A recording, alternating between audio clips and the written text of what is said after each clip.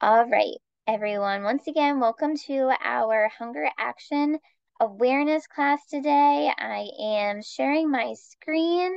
If somebody can let me know in chat if you see my screen right now, that would be wonderful. Should be a big, yep. Okay, perfect. Thank you guys. Um, all right. So as I mentioned here, today we are talking about hunger action awareness.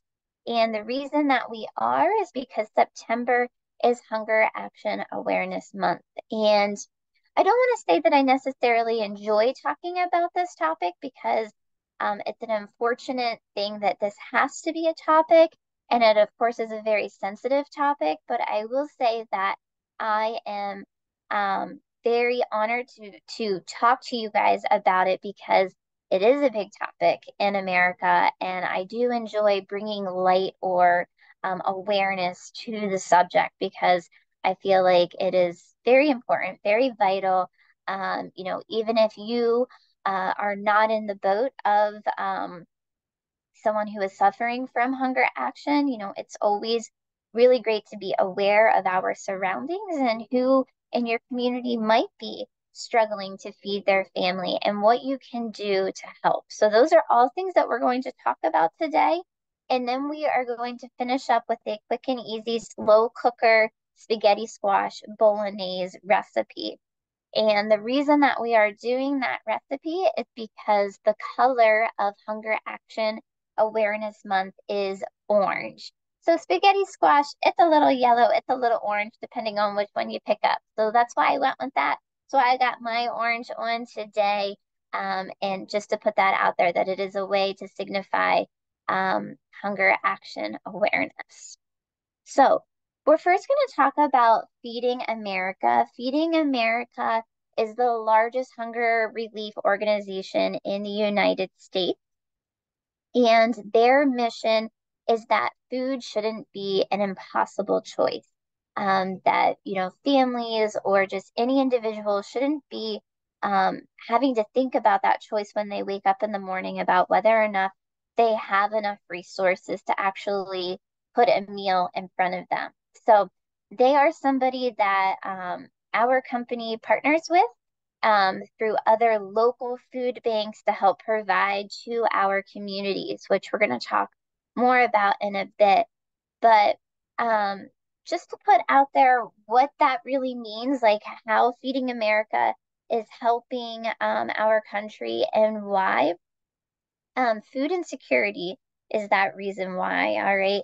And food insecurity is defined by the United States Department of Agriculture as the lack of access at times to enough food for an active, healthy lifestyle. Food insecurity is associated with numerous adverse social and health outcomes and is increasingly considered a critical public health issue. So that is a big reason why we are talking about it today through the dietitian team, because of course we are all about promoting well-being. And so once again, really why we want to try to bring to light how different parts of the country are food insecure and what we can do to help with that. I see someone said in chat that China is a wonderful supporter of the Bloomsburg food cupboard in Bloomsburg and that everyone is so grateful for that. That's wonderful feedback. I'm so glad to hear that for sure. So here are some fast facts about hunger in America. These are taken directly from the Feeding America website that 34 million people in the US are food insecure. 34 million. And out of those 34 million, 9 million children in the US are food insecure. Um, Really crazy to think about. 9 million children. 49 million people turned to food programs in 2022. A lot of that being because of the pandemic, the high rate of unemployment, and everything that tied along with that. 100% of US counties have food insecurity. So it really doesn't matter where you live, somebody in that community is most likely struggling with these problems of food insecurity at some point in time. So, once again, more of Hunger in America, some things off of the Feeding America website. Every community in the country, as I just mentioned, is home to families who face hunger. Doesn't matter where you are. But rural communities are especially hard hit by hunger. Many households that experience food insecurity do not qualify for federal nutrition programs. And so, because of that, they do visit their local food banks and other food programs for extra support. Um, so, with that, I'm gonna hold on here. Let's talk about hunger in your community. So I'm going to stop sharing this screen and I'm going to share another one instead here. We're going to look at the Feeding America website. So you guys should be able to see that right now. We're in Feeding America's website. Everybody still see that okay? All right. And okay, thank you. So right now we're looking here. I have stats pulled up, particularly for Pennsylvania, just because that's where I know a lot of our viewers are. That's where I am, but we can look up other states too, Maryland, Virginia, West Virginia. But if you go to the Feeding America's website, there are, of course, tons of different tabs that you can look into for how you can help out, research that they've done, what they're doing in the past, present, and future. But this was one that I really like to highlight for hunger in different states. So here we are, hunger in Pennsylvania, what hunger looks like in Pennsylvania. So in Pennsylvania, 1 in 11 people face hunger. And to break that down even more, 1 in 8 children face hunger. So if you think about, your kids, your grandkids, the neighbors' kids, and think about their classroom at school. I know my daughter, there's 22 kids in her class. So at least two, if not three of them, could potentially be affected by hunger, people that she goes to school with every day. So I think that's just really crazy to think about, something to keep in mind for sure. And they do have further information here, where, the cost of an average meal in Pennsylvania is a little over a good bit over $3, closer to $4. And you can also check out the map, the meal gap study that they did. So if we click on this here, give my internet a second. What this does is it gives you the map of the US and then you can click on it by state to see specific counties. So, if we click on Pennsylvania here, it's going to show you the food insecurity rate, and break that down further. Counties that are impacted a little bit more are going to be the ones that are darker in green. I will go back here to this that we were just at. Once again, like I said, I know some of you are joining us from Maryland. So we'll take a look at hunger in Maryland. Fairly similar to Pennsylvania, rather than 1 in 11, it is 1 in 10, 1 in 8 children. I think we have some folks on with us from Virginia. So let's take a look at that. So down here, 1 in 12 people, 1 in 11 children for West Virginia. And then we'll also, sorry, that was Virginia. Let's look at West Virginia because I know we have some folks in that area joining us too. So even, even higher there, 1 in 9 people and 1 in 7 children. So once again, just something to keep in mind and something that you can check out their website if you would like to help in conjunction with Feeding America. If you would like to help through Giant directly here, if you pull up our website or if you have our app on the phone, you can actually donate your choice points to local food banks. So if you're not familiar with how to do that, I'm going to show you here through the website. If you go to your Giant Choice Rewards up here, And scroll down. Hold on. Is it not, am I not logged in? Yeah. Okay. So, it's having a hard time loading. I guess my internet might not be that great. Hold on. Okay. All right. Just a second here, guys, and I will bring this up for you. Let me stop sharing a moment and uh, log in.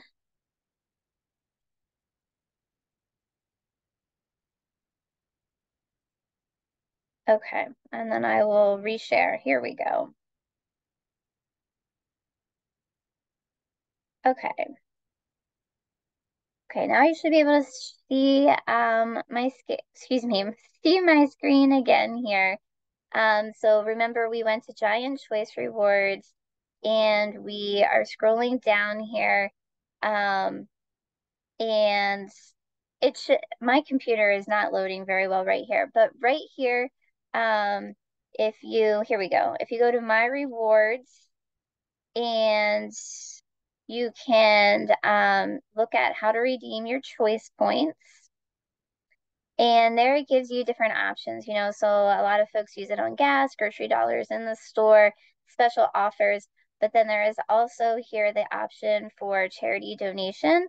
So for every 100 points you donate, that equates to a dollar donation supported to whatever the charity is that we are supporting that month. And right now, with Hunger Action Month, we are supporting local food banks. So you can pick how much you want to donate.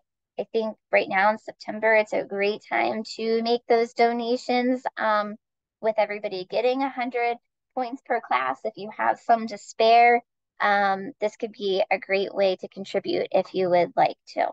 So just wanted to bring that to light there as an option. All right. And um, so now I wanted to show, let's get into the recipe that we're going to be talking about today. But thank you guys so much for listening to that part of our presentation today and bringing awareness to hunger in America and in your communities and how you can help if you are able to.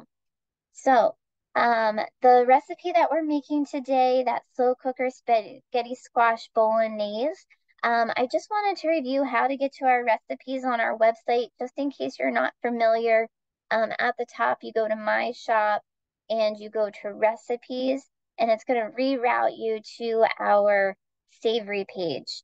And actually, I'm just going to type in spaghetti squash and then the recipe will come up from here. Okay, it's right here, our slow cooker spaghetti squash. And one more thing I wanted to show you about the recipe before we uh, dig into making it. If we scroll down, two really great things. One, this recipe that we're making today does earn a guiding star. If you're not familiar with guiding stars, what that means is that this is a better for you recipe. This is our way to rate both recipes and products in the store as being better for you. So if a product or a recipe doesn't get a star, it doesn't mean that it's not a good recipe or a product. It just means that it doesn't have the certain ratio of criteria that we're looking for, which is making sure something has vitamins, minerals, fiber, and omega-3, and less things like added sugar and added sodium, artificial colorings, and so forth. So this recipe earns 1 star, which is good. 2 stars is better. 3 is best. So I just wanted to show that here. And then also, if you are interested and you're a online Giant shopper, you can always do shop now, and it will automatically put all of these ingredients in your cart. So if you are, making one of the recipes that we show you guys in class, all of our recipes are linked on our Eventbrite page that you can go there and bring up this recipe, hit shop now, and you got all those recipes in your cart. Okay? All right, so I'm gonna stop sharing that now.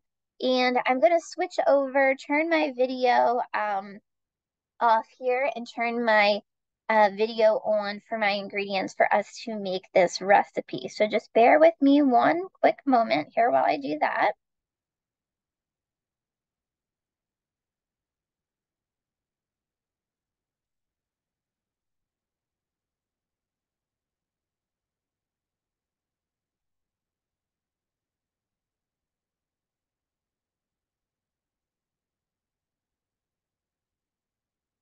Okay, guys.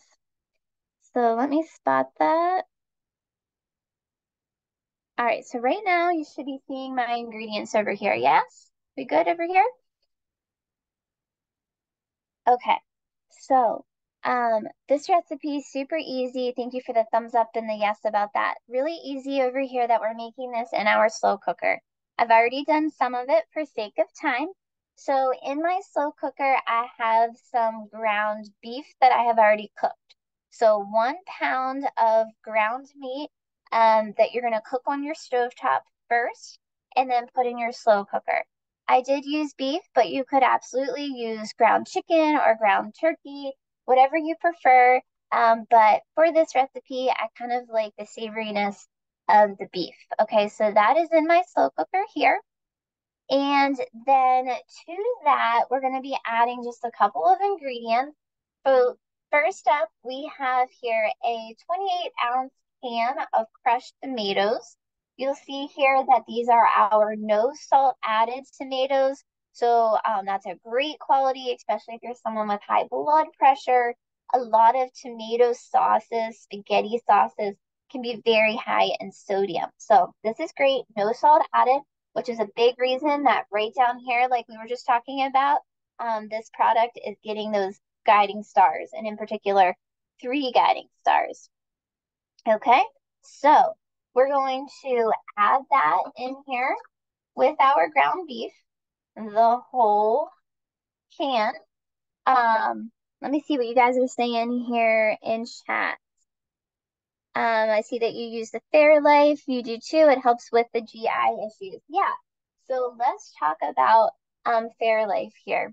The recipe calls for 1 cup of milk, and this is my milk of choice because of what you guys are mentioning right now of it being naturally lactose free. Okay. It's lactose free because of how it is filtered and also because of how it's filtered, it's going to have less natural sugar in it. Okay. There's no added sugar in any of regular cow's milk unless it's, of course, flavored like chocolate, all of that.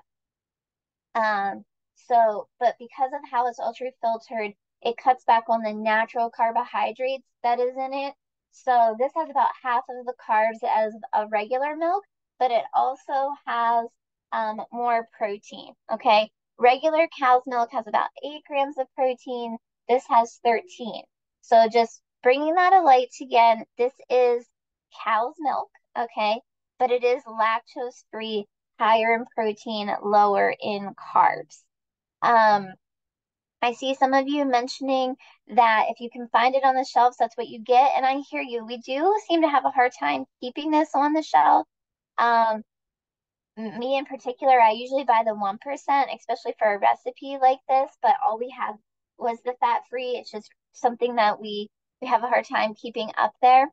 Same amount of calcium. I see that question on there. Still has the vitamin D, still has the calcium.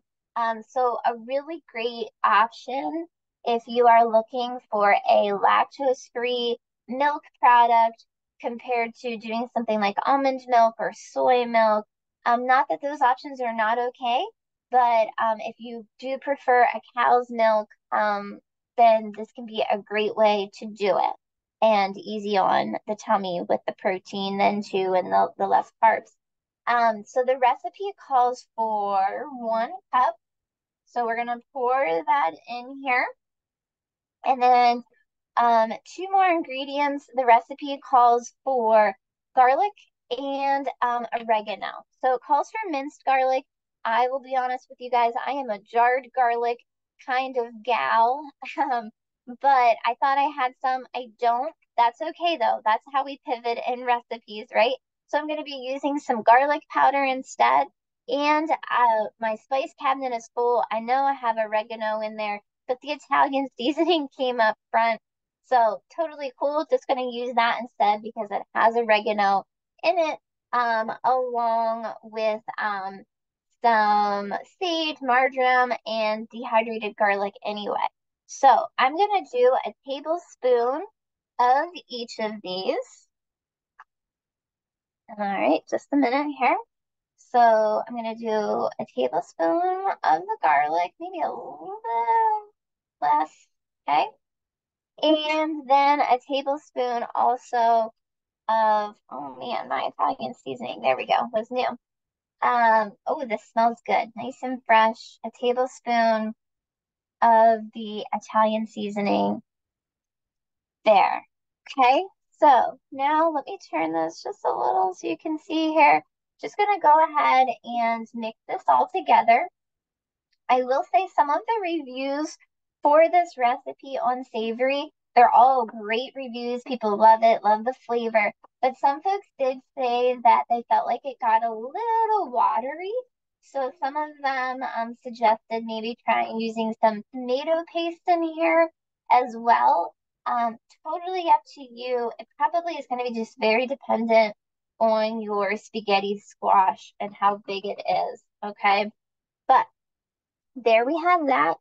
Um, Let me see. I see some questions here in chat. Just a moment. Um, so alternatives to the tomato.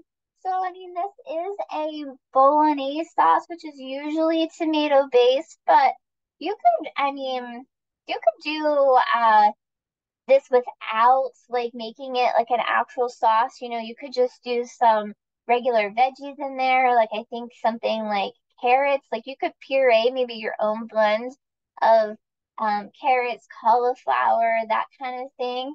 I think could work well in there too. Or, you know, you can just cook. There's lots of recipes out there of just cooking spaghetti squash without it being a spaghetti type recipe where you're just loading it up with mixed veggies, something like that. I see somebody mention cornstarch. Yes, that could be a way to thicken it as well if you want. Um, so yes, you could do cornstarch. Now, let's talk about our spaghetti squash here. Okay, so spaghetti squash, when it's together like this, you can see I didn't do a good job cutting it in half. But spaghetti squash can be really hard to cut in half because it's a, you know, it's a hardy vegetable, a hardy squash there. So recommendation is to, if you can see here, I poked it with a fork and put it in the microwave for about 5 to 8 minutes. Okay. When you do that, it should slice much more easily, which it did for me.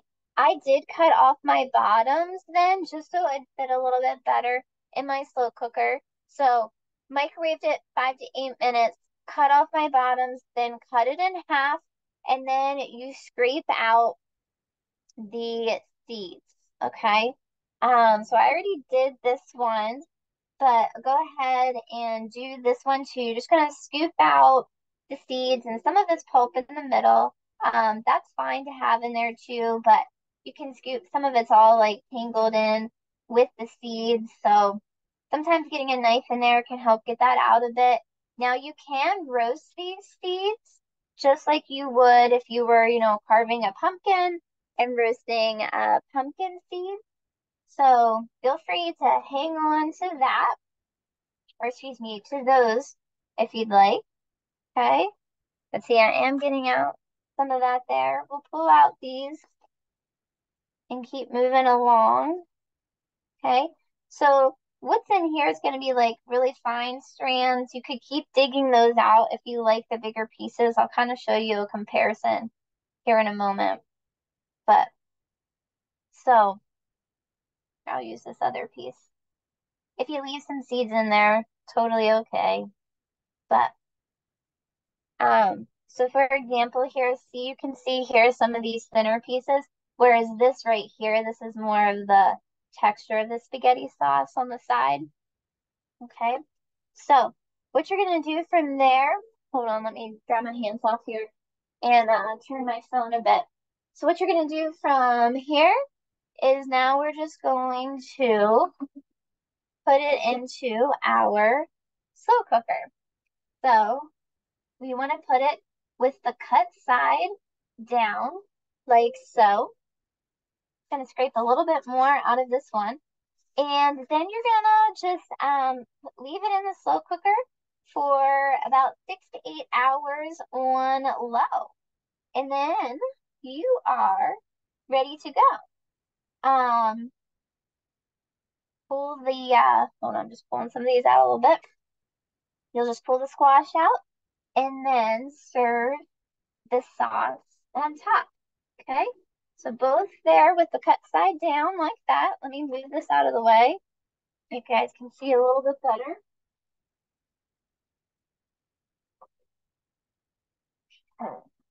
Here we go. So there we have it. All right, let me bring myself back on here too. I see some folks in chat. There we go. I see some folks in chat are asking about the recipe. I will totally be sending that out with the recording link afterwards. And I will show you guys a picture of what this looks like at the end too. So I'll include in a picture with that. So it won't be out for a little bit yet, so I can have that finished product for you guys. But I'm so glad to hear that you're loving the classes and the workshops. Let me end the recording here real quick. Does anybody have